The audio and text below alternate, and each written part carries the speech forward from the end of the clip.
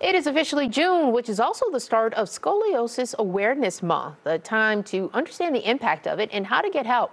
If you're looking for treatment, Illinois Bone and Joint Institute can help. I spoke with orthopedic surgeon Christopher J. Bergin to learn the importance of early detection. My name is Dr. Christopher Bergin. I'm an orthopedic spinal surgeon. So scoliosis is what we call lateral curvature of the spine. So what I mean by that is if you're looking at the back of somebody, you're going to see a straight spine. So in someone with scoliosis, you're going to see a deviation or a curve out to the side or laterally.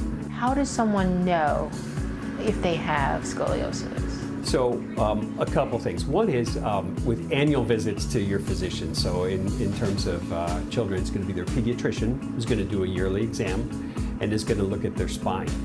And if you see any curvature, then that is reason for referral to someone like me. It is something that can be found early just by physical exam. And sometimes there are some secondary things that will clue you into having scoliosis. Shoulders may be unlevel, pelvis may be unlevel. There can be leg length discrepancies, things like that.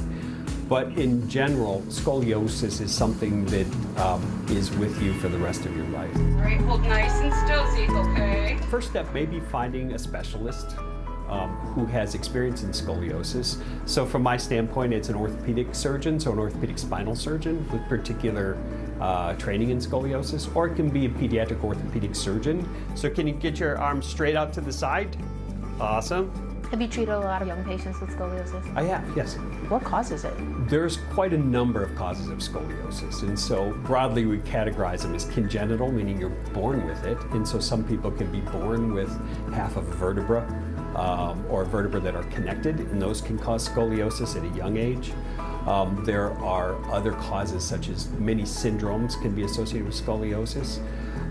Most commonly what we're seeing is what we call idiopathic scoliosis, and that's the most common form of scoliosis. And idiopathic is a Greek word which basically means we don't know where it comes from. This tickles, okay? See? And see how your big toe went up? Same thing over here, tickle. Okay, that's all good. If we're talking about a child, scoliosis gets worse when they're growing. And so it can get worse rapidly during growth spurts. So if you have a scoliosis at a young age, when you have a tremendous amount of growth left, those curves, those scoliosis curves can get quite large, and they can compromise lung and heart when it gets very large. The most important thing is to make sure that the children have their yearly visits with their pediatrician. So basically what we do is we get them in a gown and we take a look at their back, and we take a look at their shoulders, we look at their pelvis and make sure everything's level and straight.